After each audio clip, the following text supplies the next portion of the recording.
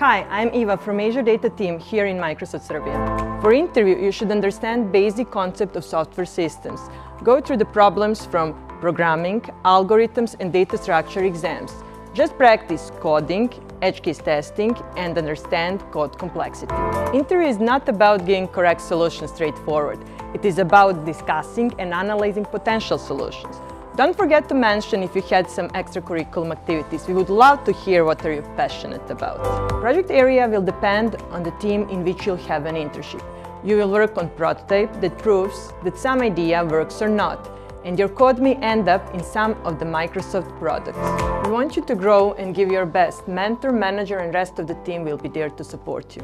Our interns are computer science students from all universities who are passionate about technology. I'm looking forward for meeting you soon.